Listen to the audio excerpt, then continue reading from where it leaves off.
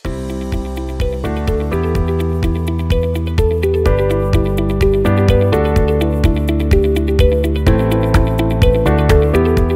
everyone, I am Dhruv from grade 9 and I will be emceeing the sessions in Kahani Manch this afternoon and evening. And I'm Alicia from grade 10. I will be the second MC for this afternoon and evening. So our next topic will be, are schools using AI effectively? How are libraries a key player in this vast topic? I have so many questions about this new advancement of artificial intelligence. It's something so new and abstract. How does it impact us? I totally get you. I have so many questions too. I'm so excited that we get to listen to experts in this field and understand this new topic much further. Our first session will be with Katie Day and Nadine Bailey, focusing on how librarians are leading global schools are harnessing the power of AI. Katie Day is the head of libraries at UWCSEA Dover. Nadine Bailey is a middle school librarian at the American School of Dubai. Now, without further ado, let's dive into this up-and-coming world of AI and learn something new about it today. We invite you to the stage. Okay, the first thing we'll say is that this same slide will go up at the very end, and we really, really, really want you to take the QR code or take the short URL and go back into the slides later. We are true librarians. We've curated a lot of material for you, and it's like something like 60 slides, and we might be going fast, but if you go back yourself, and there are links on every single page, on every single slide, so no excuse for you not delving in deeper. Okay, so both Katie and I love analogies, and this is what we decided our real title of our presentation was going to be, which is Tame the Horses and Train the Jockeys, because what we're seeing is our students are out of the gate and running wild, and they're trying out AI and they're using AI, and the teachers are kind of standing back and like, oh my gosh, what must we do with this? And the admin standing back and saying, this is all happening and they're all cheating and it's all so awful. So that's our analogy for what we're going to talk about today. So a few considerations. These are the three topics we're going to address today: AI to enhance human learning, AI for the teacher and librarian, and a few cautionary and optimistic tales. Okay, so we're both very informed by a course that is being run by Barbara Oakley, and what she says is basically learning is hard. It's a really hard thing. We put kids through 12 years of compulsory education. Why do we take them out of employment? They don't have to be at home working for us, because that process of learning takes a lot of time. It takes 12 years. Okay. And what has to happen is all the things we say, all the concepts, all the skills have to go from short-term or working memory into long-term memory so that things are automatic. So think back when you were learning to drive a car, how hard it was, and then how once it became automatic, it became earlier. And learning with AI, how AI can help you is not by doing things for you, it's by helping you put things from short-term into long-term memory. So Barbara Oakley runs they're free Coursera courses. So they're free online, but if you want to do some of the exercises at the end, it might be like a $50 US charge. And her most famous one is here on the left, started in 2014, The Science of Learning. It's one of the most subscribed courses on Coursera. And now she just released, just last week, a new one on Accelerate Your Learning with ChatGPT. And she's been doing kind of the rounds of talking about it. So she came to Singapore and gave this talk using generative AI to strengthen and speed learning. And it wasn't filmed in Singapore, but then she went right to Bangkok the next week and filmed. And so one of the universities has put it up online. So watch that talk. It's wonderful. And then she does do these books, and like that Learning How to Learn. The center book there is a book for for like junior high school students. Now, so one of the things she talks about, and metaphors. So Nadine and I, we love analogies, we love metaphors, and this is just an example of one of our favorite metaphors as teacher librarians, and that you ask kids, you can ask kids who are 5 years old, how is information like fruit? And you put up a picture of an apple. And I tell you, the kids will have so many, I do this with high schoolers, and I'll say, I get better answers out of 5-year-olds. Come on, guys, tell me, how is information like fruit? And it's, you know, it's good for you. It plants seeds of knowledge in your brain. It can go rotten, right, and can get out of date. And for the older kids, when we talk about summarizing and paraphrasing, to make this analogy or metaphor to say it's all the flavors, it's all the ingredients, and you have to have everything in your bibliography, but we don't want to see any lumps of text, or else you have to quote it. So thinking of AI, one of the first places to start the conversation in your school would be to say, what do you think AI is, and come up with metaphors and keep working on the metaphors until you get one that you think is useful for your situation. And then this is just, again, this is a great article. We really want you to go back and read all these articles that we loved. And this is a researcher at the Center for Future Intelligence at the University of Cambridge, and saying that myths and metaphors aren't just rhetorical flourishes. They are about power. They tell us who has it, who should have it, how they should use it, and in the service of what goal. By actively choosing myths and metaphors that perpetuate a healthy, collaborative, ethical, and accountable understanding of AI, we can help ordinary people better understand how this technology works and how it should be used. Okay, yeah. So turn and talk with whoever's next to you and think of something, a metaphor that you would use to explain AI to somebody who doesn't know what it is.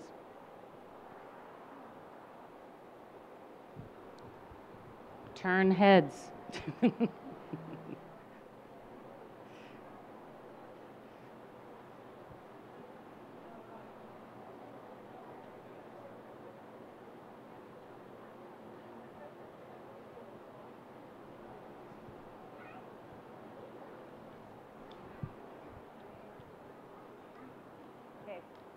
Okay, so we're going to put up some that you might have. Did anybody say it was a helpful friend? Did anybody say it was an unreliable friend? An assistant? Do you think it's an expert? Do you think it's as good as a tutor? How about a mechanical psychic? A bicycle for the mind. I really like that one. A teammate, a clueless intern, a cute hapless robot, a toy, a pet, magic. So the link there is down to, these are first-year university writing professors who wrote an article of metaphors that they have used with their students. So this is this is our favorite one of saying that if you ask students to do a project, a writing project, a research project, you could say it's like saying, why don't you put on a pizza dinner? Why don't you make pizza for the family? Now, how are they going to do? Are they just going to go out and buy it? Right? You're just going to have AI write you a whole essay, and that's the equivalent of going out or paying a tutor. Because remember, AI, the threat of AI doing work for students is no different than them just paying a human being to write a paper for them. That happens all the time. It happened before AI. But if you said to make pizza, are you going to make your own sauce? You're going to grow your own tomatoes? Are you going to make the dough rise? You're just going to go out and buy a frozen, piece of dough? So the amount of help, and when somebody puts something on, you always need to ask, how much have you really done yourself? And you could also talk about AI text generation, like you have real meat, and then you have impossible meat. And in Singapore, you actually can buy lab-grown meat now.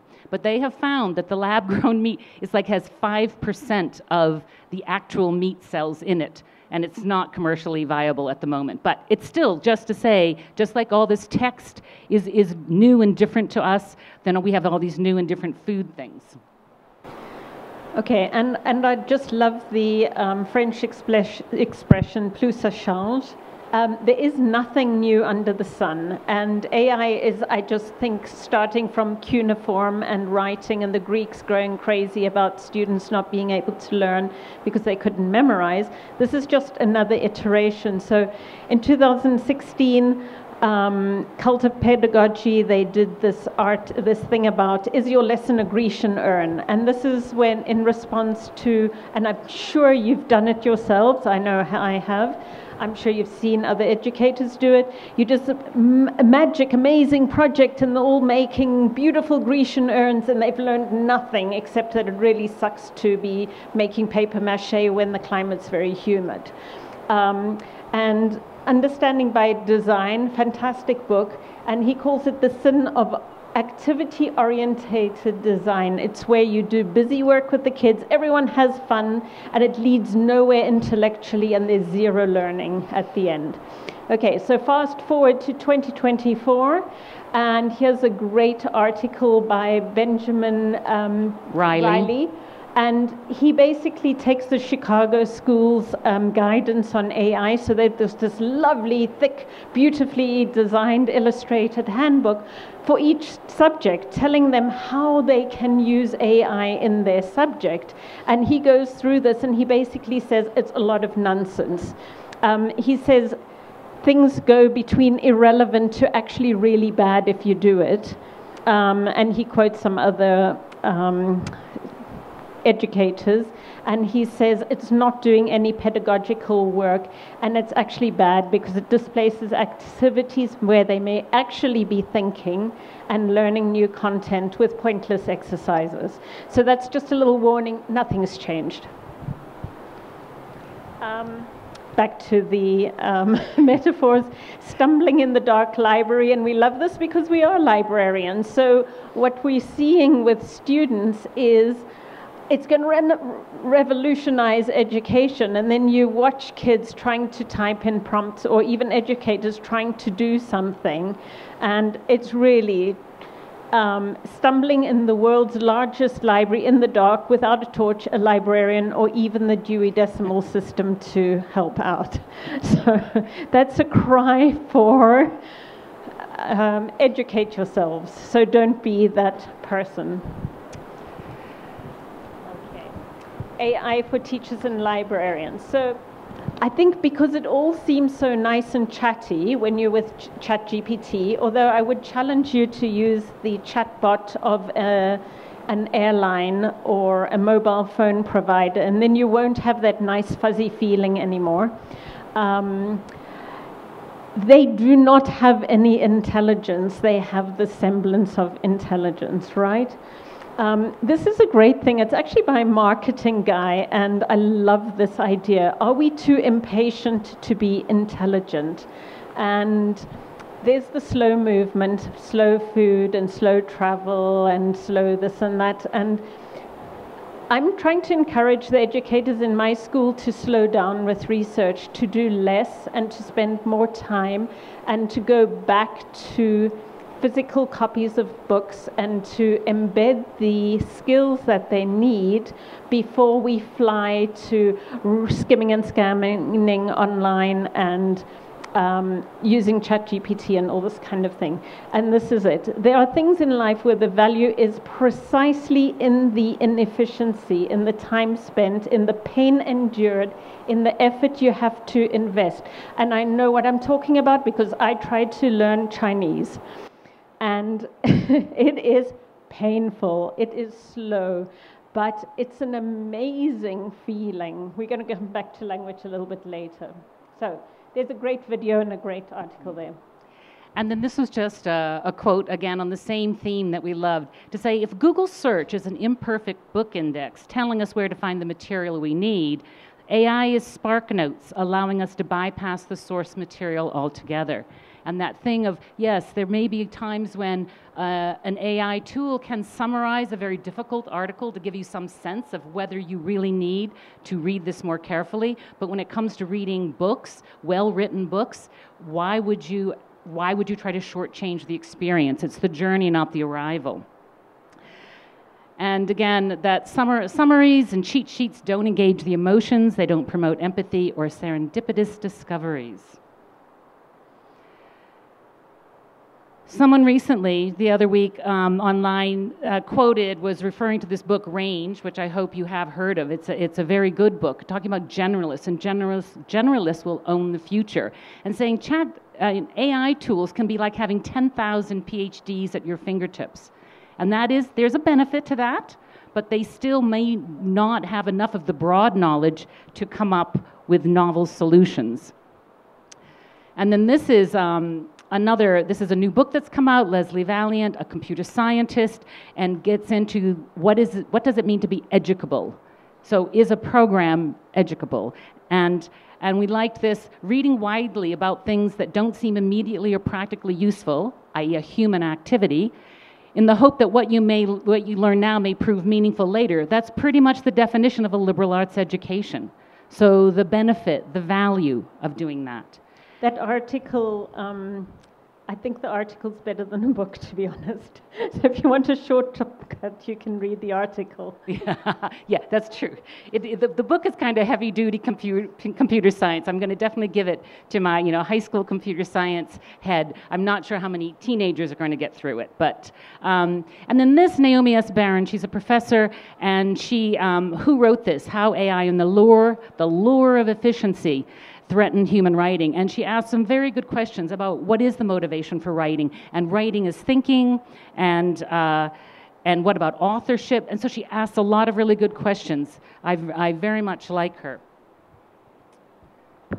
Okay, now my favorite area is language learning. So this is another turn and talk. So we have, on the one hand, we have tools, AI tools included, that can help you learn language. And on the other hand, why bother if you can have a translation bot? And so what I want you to do with your partner is each of you take one side, one takes language learning, and one takes translation tools, and just say words that it makes you think of. So when you think of language learning or acquiring a language, give one partner give a bunch of words around that, and the other partner gives words around translation tools. Turn and talk.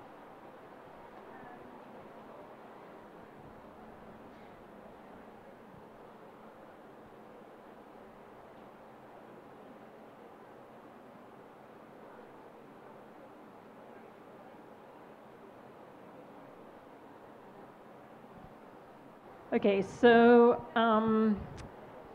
we threw this into our little group this morning, and talking about, I just put a few up around learning language, and it was about connection, vulnerability, communication, humanity, the gift and challenge of language, effort, respect, identity, expression of emotion.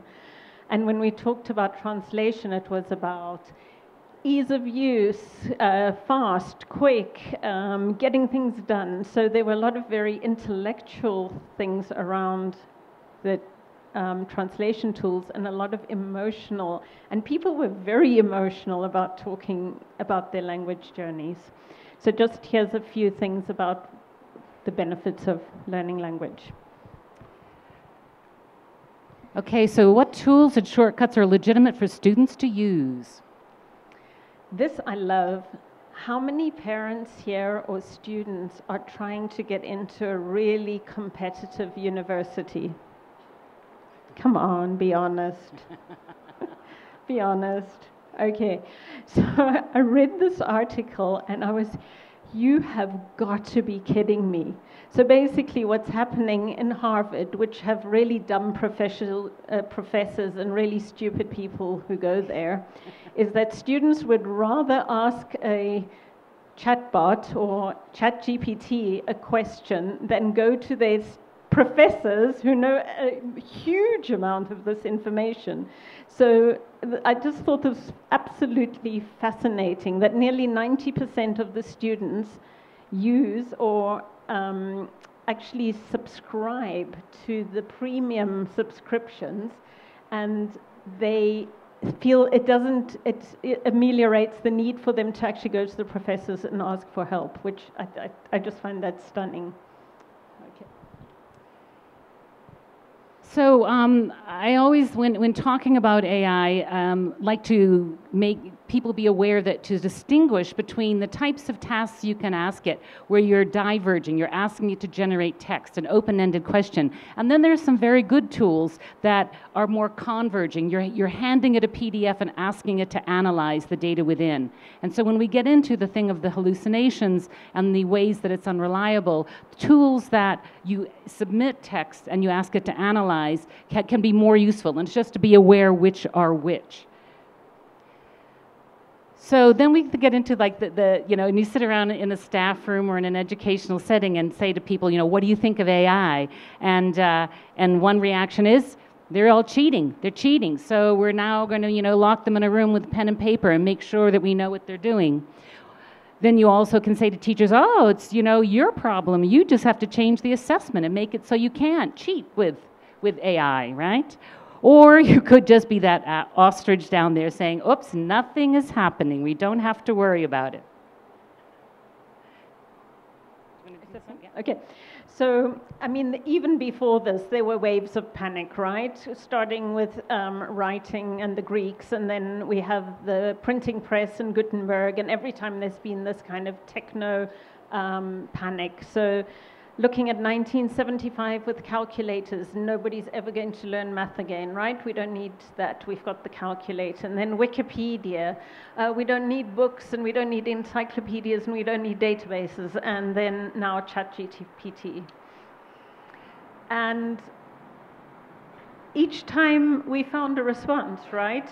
Does anyone remember? I was in school in 1975 when the calculators came out, and what happened? You couldn't just write down the answer, even if you knew it, even if you got it without using a calculator. You had to show all your workings, and you wouldn't get points unless you showed every step of the way what your thinking had been. Wikipedia, there's a famous saying in schools, you can use Wikipedia to start your research. You shouldn't end it with that. You should be then looking around, and you should be finding other sources for that. ChatGPT, there's some stuff around on assessment practices. There's a lot of bad stuff around. That's why we still said it's a work in progress. So they say, I say is a very common thing when talking to students about writing research papers. Every sentence, the reader should know whether you're saying it or the people that you're citing is saying it. And now we come up with they say, I say, it says. And it's still very unclear how we are going to ask students to show if something has come out of an AI-generated summary or information, how to reference it. And because I even had a student come the other day, and he was using Copilot inside of Microsoft. So it's the type of AI generation where it does give you sources. So he put in a question, and it gave him 3 sources. And his question was, he was writing about solar farms, and he says, I want to know out of what % of land that a solar farm is on, what % are just the solar panels, and how much extra land do you need for the rows and the batteries and the guardhouse or whatever. And he put it in, and we worked on the question, and it came back with, and it gave us 3 sources. But when we clicked on those sources, there was nowhere evident of how they had come up with that number, that acreage of land. So it's not foolproof. I mean, it can, it'll get better, I suppose, but. And then this is Leon Furs. At the end, we'll also be giving you some links and people that we follow. And he's doing his PhD. He's an Australian. He's very prolific. He's a good blog. He's on LinkedIn. And so he's working with other academics. And this was their first to say that you'll have an assessment scale and be able to tell students what you can use AI for. So that was the April 2023. And then they've just come out with this one, 2024. So it's a 5-stage from no AI to AI exploration, and giving kids some guidance as to how much AI they can use. So this is an article in the New Yorker at the end of August. Does AI really encourage cheating in schools? And school isn't about creating new scholarship or answering questions correctly. It's about teaching proper work habits. Again, doing the work yourself. Setting aside the obvious offense of dishonesty, the problem with cheating isn't so much that the student skips over the process of explaining what they learned, it's that they deprive themselves of the time-consuming labor of actually having read the book, type out the sentences, and think through the prompt. Okay, so back to the convergent and divergent. When can you use AI, or if your teacher says you can't, or your school, before you start for brainstorming background information, during finding the experts. There are very specific research tools, AI tools, not ChatGPT, who will help you find experts and papers. Help you with repetitive tasks. I did a survey and I got so much data back from students, and along with our tech expert, we used little, what do I want to say, little routines to get all the information from the students, which we wanted to be verbal, but we wanted to code it. So we used AI for that, for the processing. And of course, translation, you're not expected to know every language in the world to be able to access things. And then at the end, and this has been prevalent forever, using Grammarly, using spell checker, grammar check, creating presentations. Most schools now use Canva to create really pretty things, make nice graphics. So ideas versus content versus form. So the question is now, where we are with our horses galloping a mile away, we kind of now have to rein them in and tame them and teach them how to trot, canter, gallop, jump over water barriers and all the rest.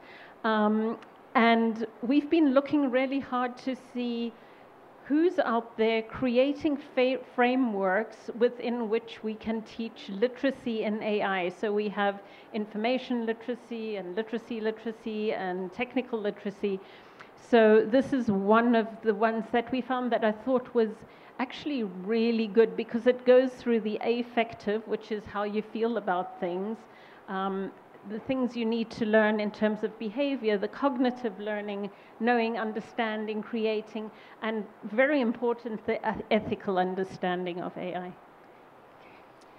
And so in going back to exactly understanding how it works, this Stephen Wolfram of Wolfram Alpha, huge mathematician, mathematical software, this is his explanation of the prediction. The best thing about AI is its ability to, and then you come up with which word is most likely to come back. This is just another visual to show how the unhinged nature of the fact that AI is only reading about the world, it's not experiencing the world. And I liked this recently. This is the London City University London Business School came out with an article, and they're talking about bullshit versus bot shit, right? And just to be aware, and what the dangers are of beware, how to manage the epistemic risks of generative chatbots. Okay, AI challenges, explaining the result, like Katie was talking about with the solar panels. There's no transparency, and when AI is kind of like a 3-year-old child. If they don't know, they'll make something up, and they'll say it with a beautiful straight face, right? Because they just don't want to say nothing. Lack of context, dates, metadata, supplementary information. That's a great article, by the way. And then my favorite article on the next page, I think everyone's heard of the Dunning-Kruger effect. When you're a student, even when you're an adult, even when you're a specialist in a field, you may not know what you don't know.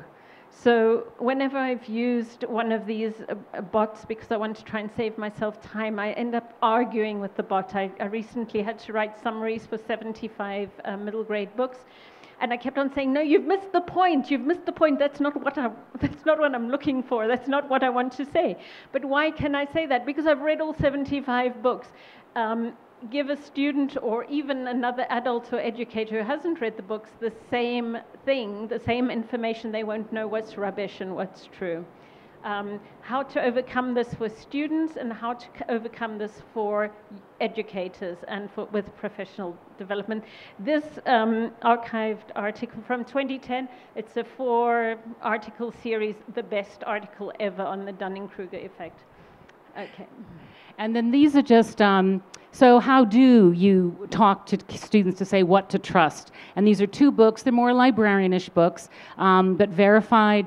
Mike Caulfield and Sam Weinberg come out of, oh God, what's it? The Stanford History Project out of California.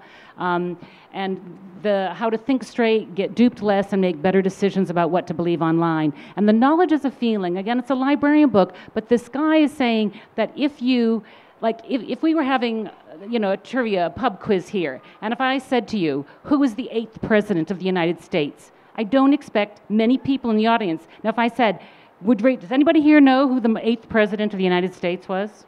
Okay. But if you did raise your hand, okay, I think it's Martin Van Buren. I didn't know it when I first heard this example. But it's saying, if you really, really knew it, you would know it almost in your gut. It is embodied cognition that you say, oh, I definitely studied that. And sometimes you have to think back, how do I know that? And so it's learning to trust yourself, to go back, to get a sense of how certain am I. So if you just go to ChatGPT and ask an answer, you might go, it'll be a very shallow feeling in your body. Right? But when you ask your parents, something that they know cold, and they give you an answer, it's quite a strong sense of when J.F. Kennedy died, or when people stepped on the moon, because they were there and they were feeling it and experiencing it. And then think of triangulation. That's how you don't just go, the whole, in the old days, librarians would say what was the thing, the tick list, the crap test, right? And you would just look on the page and you'd have to tick, when was it written, who is the author? And now, and that's what the Caulfield and Weinberg, they start about lateral reading, that you need to get off the website and go and see what other people are saying about the website, because they could be looking, they'll make it just look authentic, how easy it is to be deceived. And so triangulating the truth, triangulating the knowledge that you're finding online. Okay, critical thinking, and again, back to this thing, when you don't know what you don't know, or you don't know something, it's very hard to think critically about it. And if you look at the current election, what's going on, right? And people are fact-checking, and people are fact-checking the fact-checking, and how do you teach people to be critical thinkers? So I asked ChatGPT, and they came up with these things, different types of ways of teaching people critical thinking. But often you do need to know things before you can think critically about them. Just a few cautionary and one optimistic tale about ChatGPT. Right, the environment. I don't think it is known just how bad for the environment. People making a huge fuss about Bitcoin and being bad for the environment. ChatGPT is bad in a 10,000-fold way. So it's really, really bad for the environment. You can read a couple of articles on that. This is the danger of when AI is outputted as a threat to AI itself, and this loop of the snake eating its own tail. And as this, so this article that was just in August in the, I think it was in, the New York Times, saying, as they trawl the web for new data to train their next models on an increasingly challenging task, they're likely to ingest some of their own AI-generated content, creating an unintentional feedback loop in which what was once the output from one AI becomes the input for another. And this is like the blurry JPEG. And it just gets blurrier and blurrier. And it made me think cannibalism. I thought back to mad cow disease, right? And mad cow disease in the UK started when they began to feed animals the infected brains of other animals. And you create this ecological And just nightmare. Another thing that's just struck me now is you also have this bizarre scenario in schools where teachers create assessments using ChatGPT, and the students answer the assessments using ChatGPT, and then the teachers grade the assessments using AI again. So you have this self-contained loop which hasn't involved anything, any input or output from teachers or students. Yeah. Of course, the data has value. We all know that. We know that if something is free online, it's probably your data. You are the product, right? And so now this thing to be aware, we are very near the Air Force Base, I know. So the fact that AI companies are gathering data and they're optimizing models to reproduce representations of that data for profit. And this is a really big, concern. that we need to know, like search engine optimization, huge business, right? Well, the next huge business is AI optimization. And it's just going to be how to get those chatbots to get certain products up in the top results. Lena Khan in the US have been talking about regulation, this thing of should governments be regulating it? She makes a very strong argument that, say, the US government should start regulating it, and not only because of deceptive practices, but also because these AI tools, they're being trained on huge troves of data in ways that are largely unchecked. Because they may be fed information riddled with errors and bias, these technologies risk automating discrimination, unfairly locking people out from jobs, from housing, and key services. Yeah, one positive, changing minds. It has been shown, and maybe this is because you're not arguing with your Uncle Fred over the Thanksgiving dinner table or whatever. Chatbots have been shown to help people shift their minds in political or other things through dialogue. So maybe it's because it's less threatening. So as we end up, because we've been given the 15-minute warning, that must have been 5 minutes ago. Okay. Yeah. So, of course, we've done a lot of research around this. We've spent a couple of months kind of throwing articles at each other and reading and doing things together. If you're a teacher, librarian in particular, or an educator, this is a really interesting kind of case study of one librarian in one library and the various tools she just trialed with her students and where she ended up at the end. Few really great books. Barbara Oakley again recommended a few.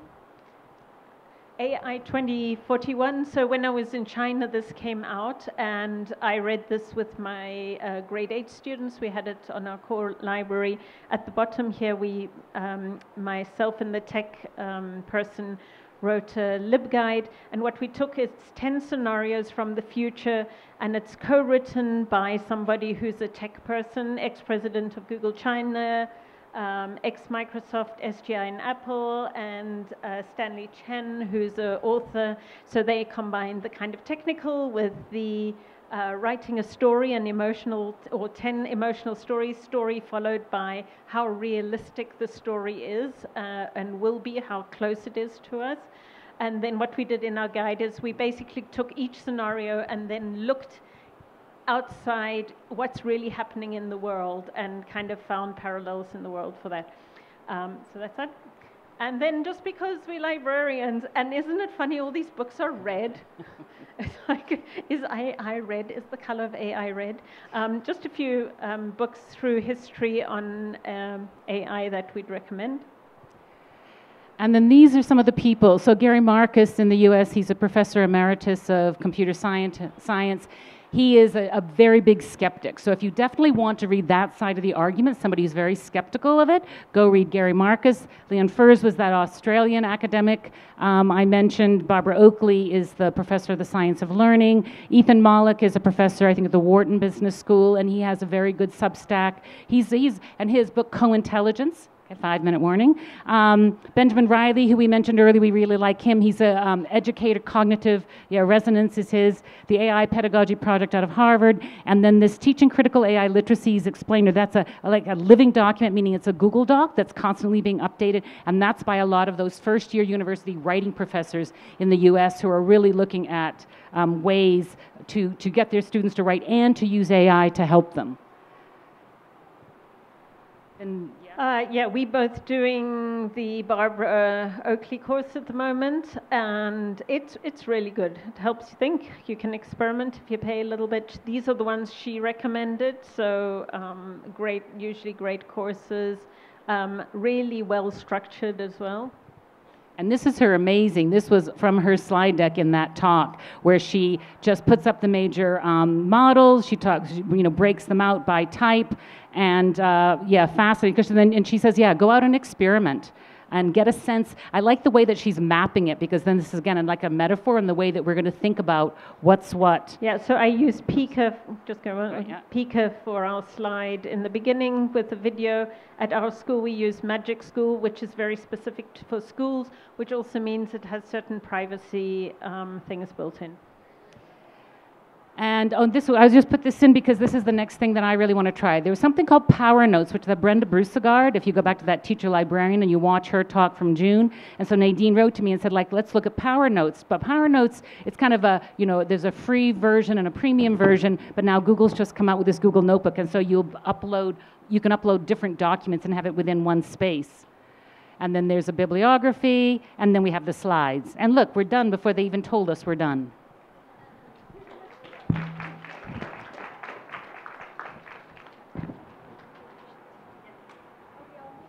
Questions now, so anyone who has any questions?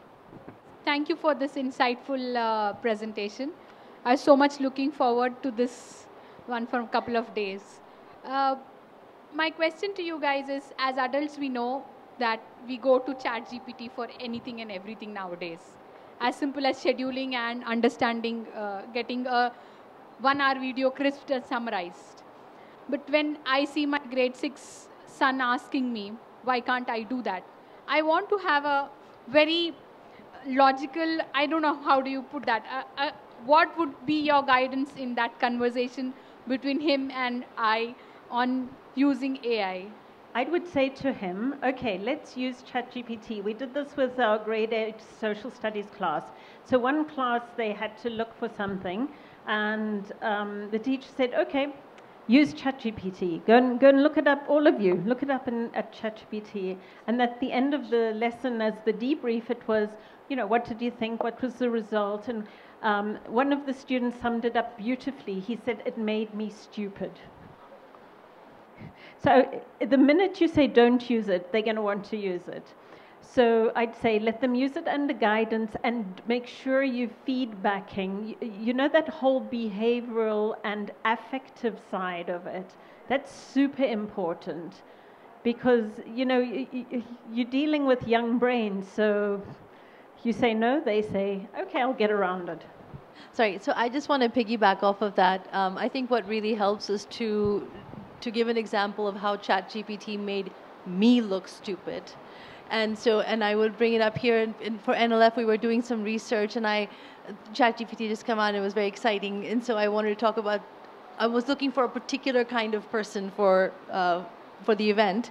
And I went to ChatGPT and I asked about them, and they gave me a full history, geography, biography, you name it, on a particular individual who really does exist, but it was a hallucination. She does nothing in the field that I was looking to use her for. So in that space, in the NLF space, I was looking really stupid. So I think it helps more by example than it does to just say it's not the best tool always. Thank you for the talk. I think one thing that stayed with me as you were talking today is the question of not optimizing for efficiency in everything. And there are places where you have to be inefficient for you to be able to learn. I think that stayed with me. As you're talking to kids, and in your own experience, and I have a 14-year-old who's actually emceeing this session, are they able to see the differences where they need to be efficient and places where if they're efficient, they're going to become stupid? You know? And are there places in learning where maybe efficiency is what you're looking for? You know, just making a better PPT and not spending too much time on it, as opposed to where you have to be inefficient? I don't have any good examples off the top of my head, but I think as time goes on, I'll be collecting them. And of course, I think the calculators is a really good example, right? My mental math isn't as fast as it probably was when I was 12, and I'm very dependent on it. But then there are other times when you just curse, you think, why can't I do this on my own more? Why am I being so dependent on this machine? So... Yeah, we had a unit recently with our grade 7s, and they were researching the 5 pillars of Islam. And the teacher wanted to, I'm thinking Grecian urn in the back of my mind, but at the end she wanted them to write a little picture book for students, and then they would read about what they'd researched, and then they'd read it to the grade 4 students. And I just had to zip my lips because it was a teacher I hadn't worked with before. I was really, really grateful she was using the library for the first time. I was glad she was trying to do research in an innovative way. She's left the school. There's another teacher coming in, and I was talking to him about it, and I was saying, you know what, we need to do that research and then they need to be graded at the research end point, and then they can go and use Canva or generative AI or whatever to make the picture book and do that fun thing of reading it to the grade 4s. So then I'm like, okay, make them spend 90% of their time doing the research and 10% just using AI to come up with something that looks nice. So that's where I'd say the combination of fast and slow. Hi, I think it was a good talk. There's someone else? no, go ahead. Yeah, all right. It was a good talk, and I think it's really time for us to pause, rethink as to how we're going to incorporate AI into our probably getting to our next generation and where they're going to go. But going through your slide, there were a few points which I was looking at, like, say, polyglottism. You just touched about it, I mean, multilinguistic aspects of it. We do a word search, we get lots of meanings, but the interpersonal connect that comes across, maybe not. Maybe what I meant probably would not have been what I said. And there I think AI definitely takes a step back. And how do you think we should be going across with that part? My language teachers hate AI.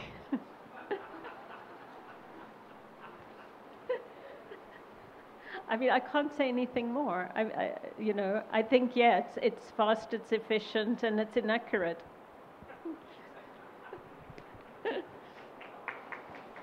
Okay, is that the end? Yeah? Yeah, that's the end. That's the end of the session. Thank you.